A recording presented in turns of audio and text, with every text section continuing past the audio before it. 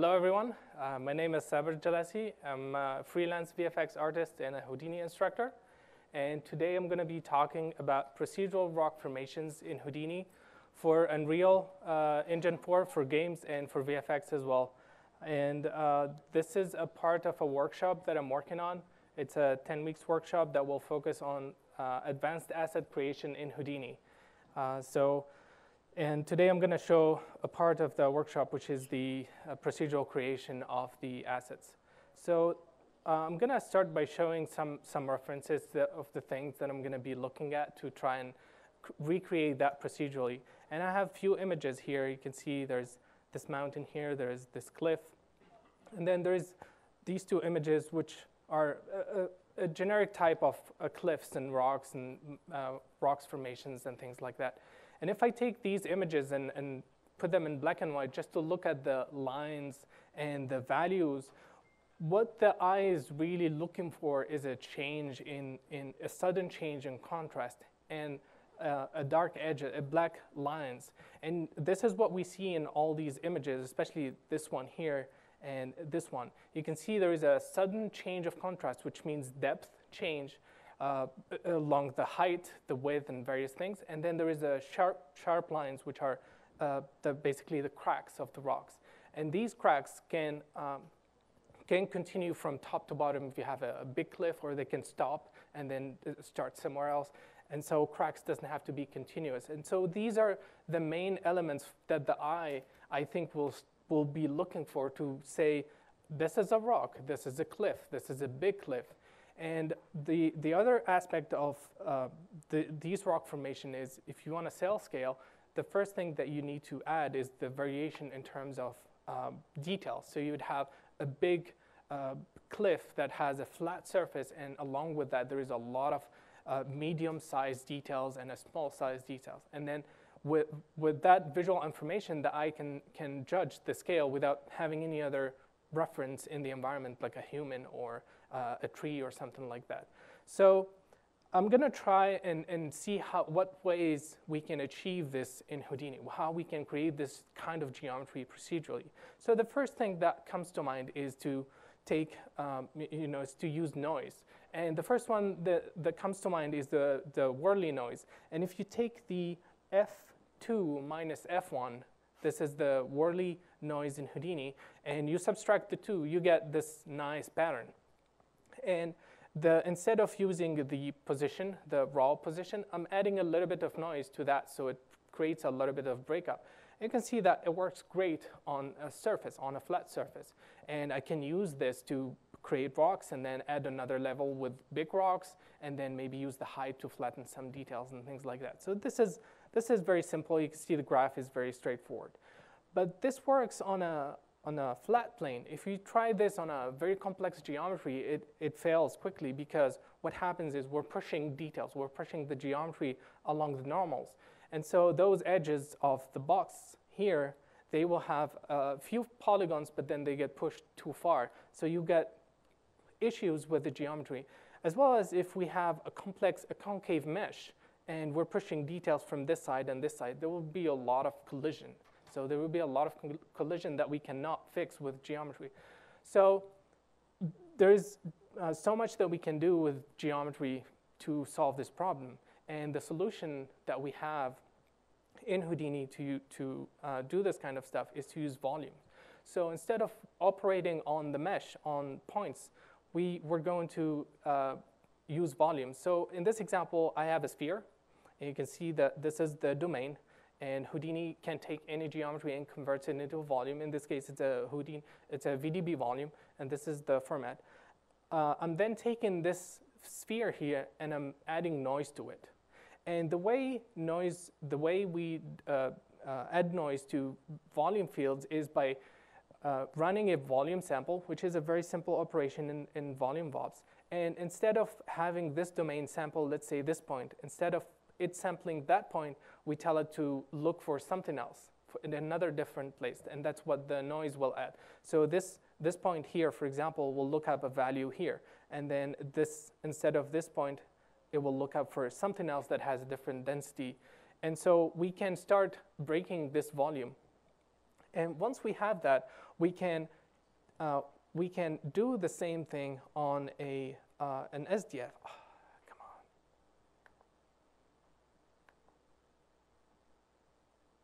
Okay, so this is, I need this video. Oh, 1 second, sorry about that. So this is a first example, and instead of, something happened, yeah. So instead of using the volume that I showed you, I'm using an SDF, which is a surface distance field, and it's basically a volume. Let's think of it as a volume, but it gives us the luxury of looking at a volume like a surface. Instead of it being a transparent volume, we can see it as an actual surface. And this box here is a volume, it's an SDF. And I can start adding the Worley noise that I showed you guys in the beginning, but instead of adding it to the surface, I'm gonna add it to the volume. And by just doing that, you can see that we start to add details. We can actually push rocks out, push details out of the volume. And they will, if you have it as a volume, it will solve all the collision issues, and you will not have any problems with normals because there is none. So you can push details from anywhere, and it will just work. You can take any complex geometry and convert it into volume, and then use this Worley to add rocks details onto anything. And so this is an example of me just pushing the noise too far. And you can see as I reach the boundaries, I start getting artifacts. So I need to expand the domain of this. So it's just a volume, basically. And so the next example is the same, with just a slight modification. So this is another box with the Worley added, and then I'm adding more noise, fine noise, to the Worley itself, to the noise pattern. So it breaks up those edges, and you can see we have all kinds of details that we can get into any surface that we want. So this is great. This is a very promising approach. With a couple of nodes, we can take any geometry and add rocks to it. So this is how the graph looks like for the volume sample. You can see this is the final result that goes into the volume sample node. It's another node. I just removed it to save space. And I'm adding a couple of noise here to the position, the scale of the Worley size, to just add a little bit of variation so it's not uniform. And this is another example of just that same deformer with played with the noise a little bit more. And you can see what kind of details we can get. This is a sphere with just one deformer, with the volume that we wrote. You can see we have already rocks from our sphere. Cool, so the next thing is how we can take and make realistic cliffs out of this deck. Sorry, cool. So I'm gonna show the final result, and then I'll explain how I did this. So this is the final mesh out of Houdini, and this is entirely procedurally created along with the textures as well. So the main problem when you start exploring various techniques in doing rocks in Houdini, you will have a big problem, which is creating cracks. And the other thing is creating the silhouette of your cliff or your element. And the easiest way, the best way to do this, I found, is to actually model that geometry, is to create it in Houdini with the cracks in there, and then take it to a volume, convert it into a volume, and then add the extra details in there. So my approach is I'm going to show the final mesh here for a second, and then I'll show how I've done it. So this is the final surface, and it's a high-res rock that has about 7 million polygons, and this is 100% procedural. And you can see it has all kinds of details with the fine details, big details. You have the cliffs, you have the variation in depth, you have the cracks, and you have all the elements that needs. And the fact that we can say this is a rock from just looking at it is a gray shaded is a great thing to have, because that means that we're heading in the right direction. And one fun thing that happened, which is very hard to sculpt these details, is you can get concaves, you can get holes because of the noise, the way that it works. It can push details out, but not in the same way. So you can create holes, and this happened here. It's going to give me a nightmare to UV, of course, later, but it's very cool, and it's hard to sculpt these kind of details by hand. And so this is the final result, and this is the approach. I start off with a box, and I use the Voronoi fracture to basically break it up into chunks, into rock-like geometry. And then I take the outer pieces of that box and I delete it. I delete everything that is in the surrounding. And then the interior of the box, of the Voronoi, will have a very interesting depth variation. It will have all the basic details that we need for our cliff. And then to add another level of complexity, I isolate certain pieces here and I fracture them again to add a variation in the size of the cracks. So this group is fractured again, and then I deleted a little bit of pieces here just to randomize it, and then I merged it back into the original. So this is my base, and this is very, very simple in Houdini to do. And by the way, I wanted to mention that this workshop, it has a lot of stuff, and part of it is the creation of the rocks and cliffs. It has no scripting, there is no programming, and you don't have to know anything about Vex or anything. And everything was done using Houdini Escape. So you don't need the full Houdini version if you wanted to do all of this. So the next thing is I wanted to take that original mesh, and before I take it into a volume, I wanted to deform those cracks, because right now they're very specific lines because of the Voronoi. So we do a technique called edge displacement, which basically takes we take the flat polygon, we compute the tangent, and then push along that tangent. And so we can deform the surface without changing the silhouette. We just add details in the cracks. And then here you can see there is a lot of pieces here. I just picked some and removed them by hand. And here I'm using pack primitives. So this is a pack primitive, and I can grab in the viewport. I can select the pieces that I want to remove and check them out to create more breakups. I can also select pieces and treat them, add something to them, and then put them back. And so this is the original mesh, and then I convert that into an SDF, which is a volume, basically.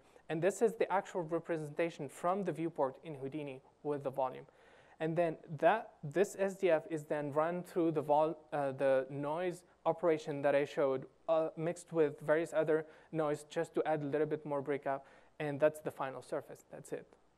There's nothing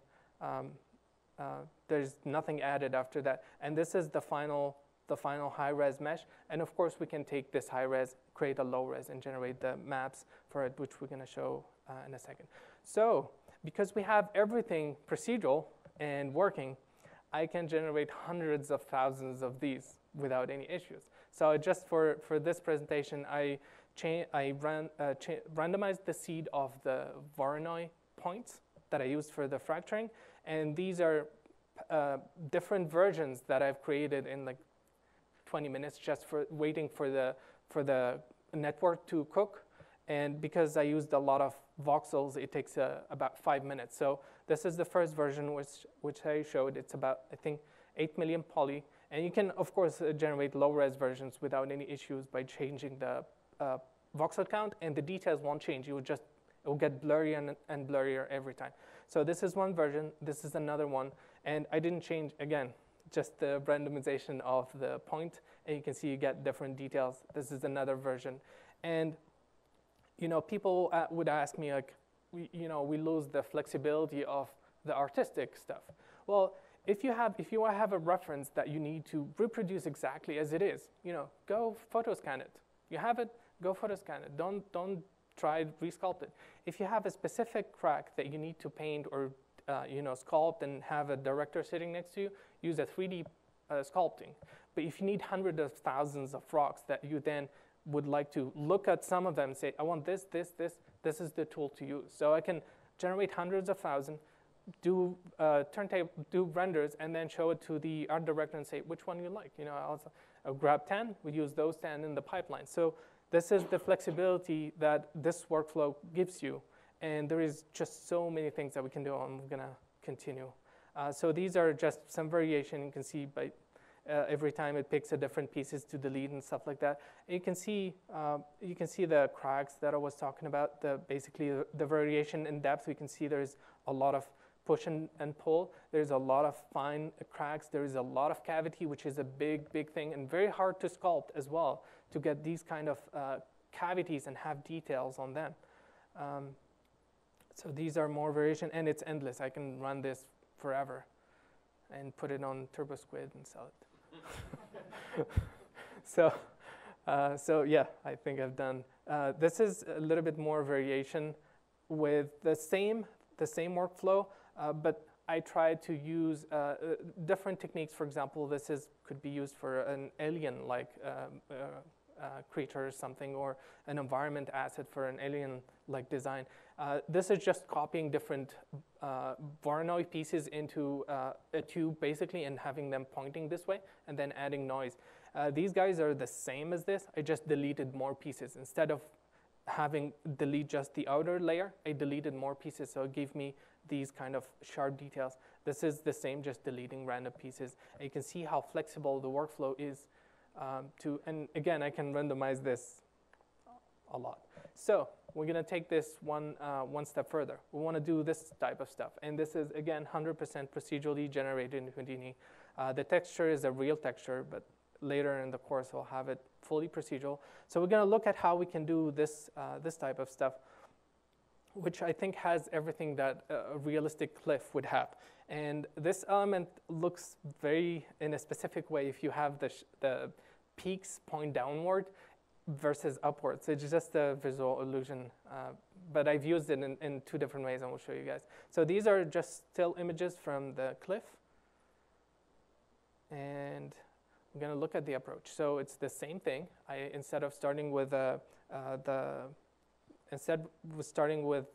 specific box, I started with this one, which has it's a little bit elongated, and then I Voronoi that, add edge displacement to break it up, and then I basically pick pieces that I like from inside. So these are just pieces from inside, and then this is from the other side. I think from the top, just basically two sides that are flat, and then I combine those. So I have these two guys are meeting at flat edges. And this is my start geometry. And then all I do to it is, this is the base geo, convert it into an SDF, add the noise. And everything will just work. Now, with this noise, it's a little bit more advanced. And the Worley or the Voronoi noise, that gives you a seed number. And that seed means you can randomize. It gives you basically a unique number per block. So if you have a grid and there's cells for the Worley, you can get randomized color. And I use that information to vary how much it pushes.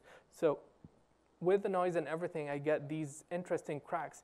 And it will also cause a sharp change in depth, because one block will push a lot of details out, and another part will get pushed in. So I'll get a lot of push and pull. And also, if the detail is pushed too much, it will create a gap in between in some parts. So we'll see that as well.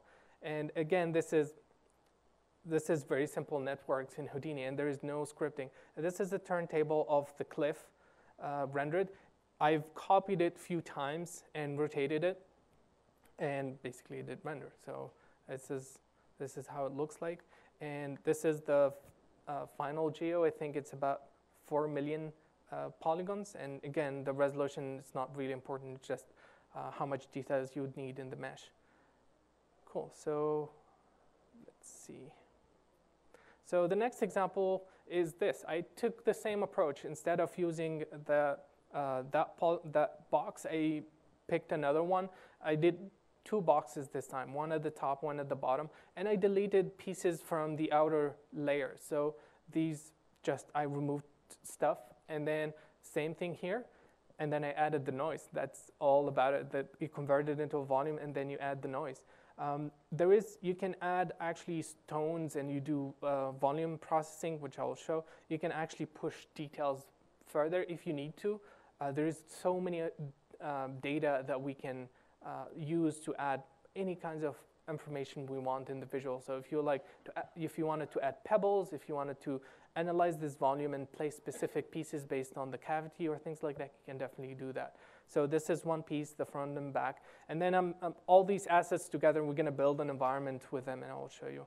This is another piece. I started with 3 boxes and deformed them a little bit, and then started doing the Voronoi fracturing and adding the volume deformation. Now the volume here is a little bit different. I used more push and pull with the Voronoi, so I used the seed and pushed the volume in and out a bit more to get this complexity. Cool, so the next element is very similar, but instead of starting with a box, I started with multiple grids, and then each one of them I Voronoid it in a specific way, so it has different cuts, and then I extruded that. And then I run the same volume operation on it. And for this logo, because it's a volume field, I can generate any other volume fields and do operation. I can subtract volume, and this is very, very precise. Like it's very fast and very precise. So you can actually delete chunks from here and change them with other materials. You can remove whole section of this and add, for example, a destroyed wall or a destroyed details or beams coming out of it, and it's super, super easy to do.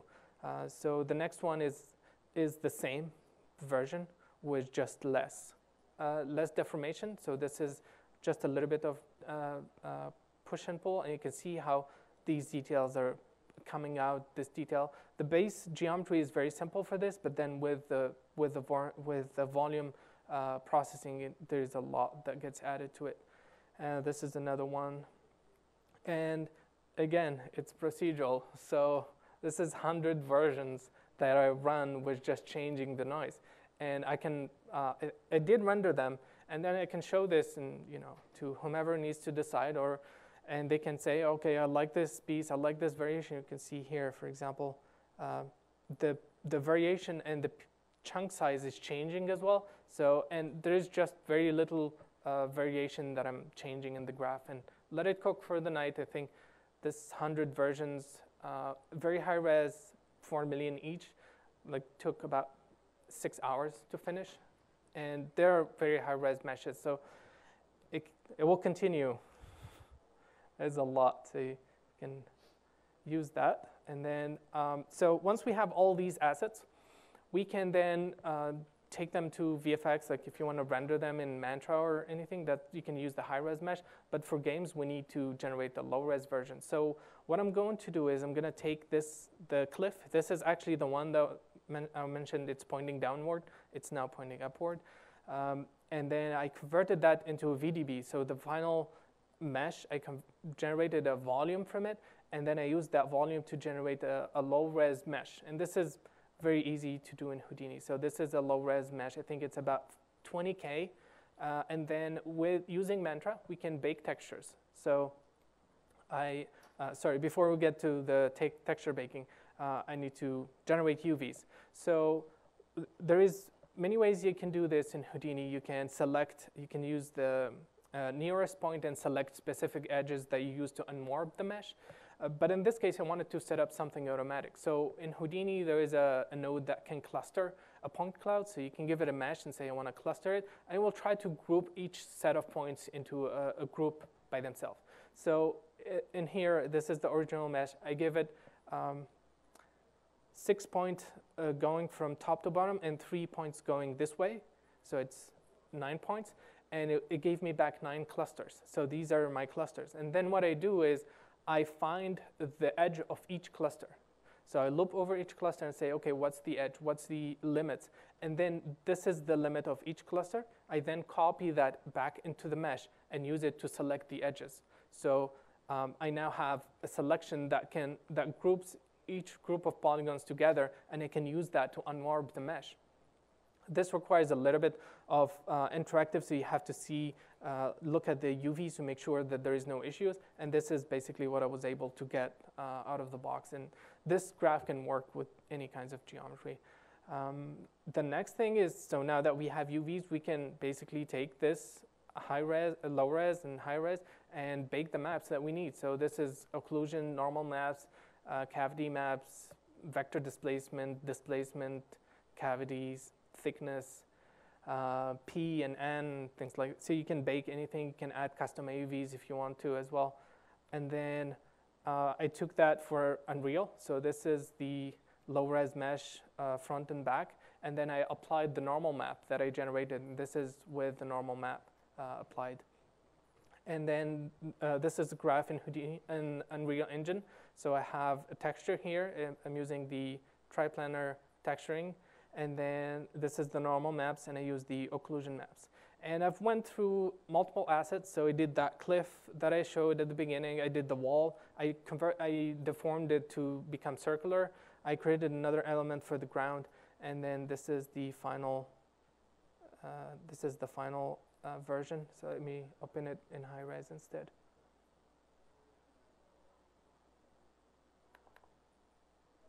So this is running in Unreal. It's it's 4 assets only, and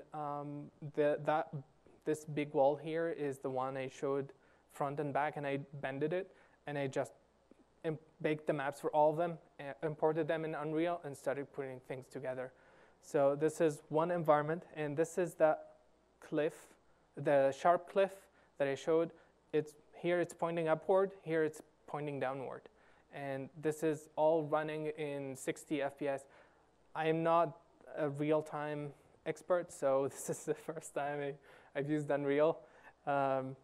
It's running 60 FPS on a 680 GTX, and I just added some lights, and it was a fun experience. So this is another element. I used similar techniques, and I think it was much simpler to create that.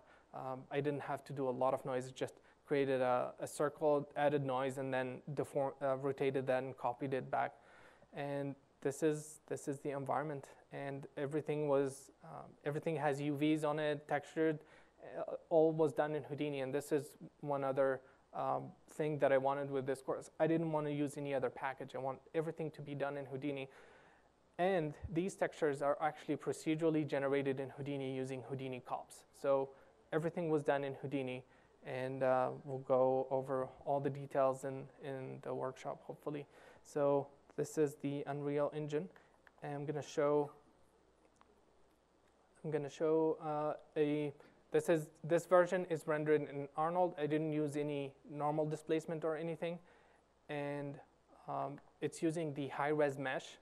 So it's about 28 million polygons without instancing, and the final count is like 900 billions. And this is all rendered together. Like there is no compositing, there is no displacement. Everything is with actual mesh. And these are all the elements I pretty much showed here. These are the cliffs. And there is this one that I showed as well, which is a different variation. And then I did another version.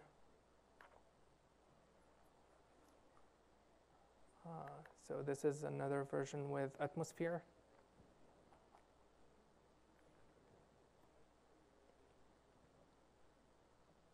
Cool. So I wanted to show two more things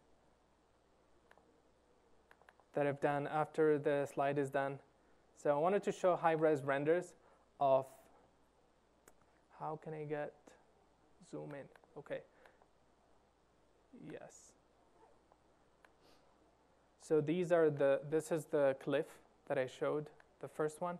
And this texture is created in Houdini as well. So 100% Houdini, and the render was done in Mantra. And there's no displacement I didn't generate. I used the high-res mesh. You can see all kinds of details here. This is one. You can see this crack here, for example.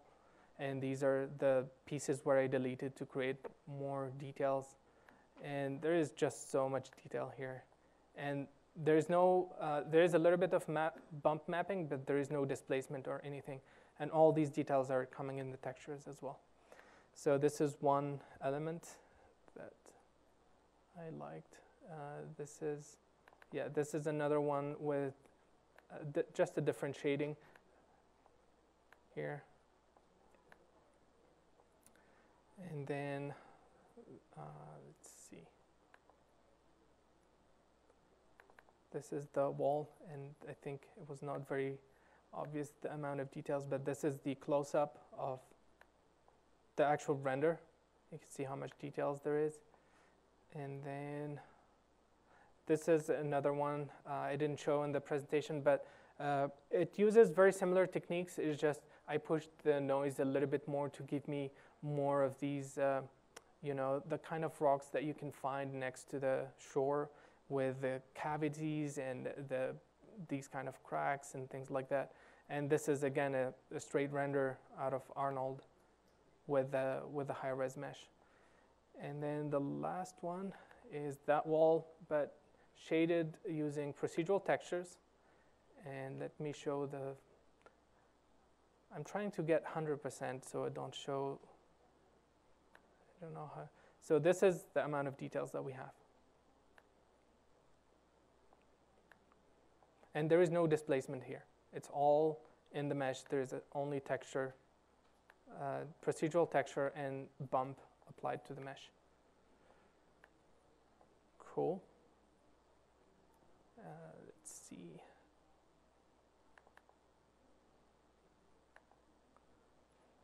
Cool, I showed this. I wanted to thank these guys, Igor Zanik, Andreas Bystrom, Urban Bradesco, Magnus Larsson, Bronik Budranek, Johnny Farmville, Side Effects, and Soliangle for all the help and support during the making of this workshop, which I'm still working on, but hopefully you guys have an idea of what the content is about. If you guys have any questions, please feel free to ask.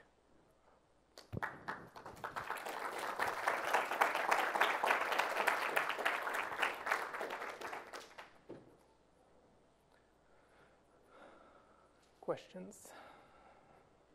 I'm gonna try. There we go. Teamwork. So with your procedural texture, it looked like it was taking into account actual topology from the mesh. Was that the case? Was it? No, it's a 2D texture, and I have a system that can make any texture tileable. And then I use tree planner, which basically it uses the normals of the mesh to create the UV coordinate on the fly. In some other cases, I had proper UV, so I can use the UVs. I use the curvature of the mesh to mix in a little bit of details, but that's about it. Cool. Any other questions? With those holes and stuff, did you have problems with the UV? Absolutely. Yes. So. Did the system work with that? Yeah. So you can. What you can do is you can click on the edge, Shift A, and then hold Shift A, and you can pick a target, and it will find the nearest path, give you an edge selection. There is a tool by Louis Skriel that helps with creating selections like this, and you have to find, basically do an edge selection by hand in there. You can try with the method that I showed to cluster and make sure that that piece gets a proper group so it unwarps correctly. But again, it's only a small section, and most of the techniques I used worked in the UVing process. Sure. Did you try like 3D textures, so you didn't have to do like UV unwrapping, or? Yeah, I did. I used the tree planner, which basically doesn't require a UV, so it can map the textures to the geometry directly. Oh, okay. Yeah. What's it But called? for tree planner, Okay. yeah. But for games, I need the UVs because I need to bake that. Right. I need the information to bake the textures into. Okay, cool. Sure. The part where you did the vulnerable fracture, Uh-huh. and you remove like the shell or the outer part. Yeah. Do you do it by hand selection, or do you have some procedural way? No, the box is like this. I have another delete node that has box with the box region. So I just scaled it to only select the stuff inside, and then it deletes everything else. The parameter to shrink it. Exactly. Yeah, you can change that to fit. I didn't go and try to make everything procedural because my goal was to get specific assets done. But there's so many controls that you can add to make the system 100% procedural, and you can stretch the box and it will give you a wall. you can squeeze it and it will give you a cliff, a sharp cliff and something like that. So there's a lot of flexibility. Yeah. I was wondering if you could describe a little bit of the workflow, if there's more of like an established workflow for the edge displacement. That's one that seems like there's been a lot of kind of batting around of ideas around. So, so my method is very simple. I have, especially with the Voron, I prefer to do it best on simple geometry. So you have the Voronoi pieces, you have the inside edge, and they have the exterior edge. Each of these faces have a normal. The exterior, I take the tangent, compute the tangent, and that's the vector. I will push the normals. And then I take the interior parts and I transfer the normals. So the exterior pieces would transfer their normal back into the interior faces. So it will, by distance, basically, each one will get the proper tangent that it needs to go towards. And that's it. Yeah. The other problem is to do the UVs, to fix the UVs. I didn't have to worry about that. Cool. Do you guys have any other questions?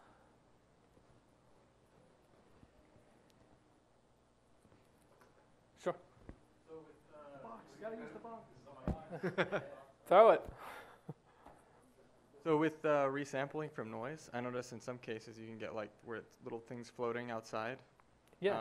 How do you course. get rid of those? Yeah. So you put down an assemble node, which will assemble all the pieces by connectivity, and then you can compute the volume of all the pieces, find the biggest, and delete everything else. So because the biggest will be your piece, or you can select it in the viewport and say, I want to keep this, delete everything else. Yeah, so that's how I would do it. Cool, okay. Well, thanks everyone for coming.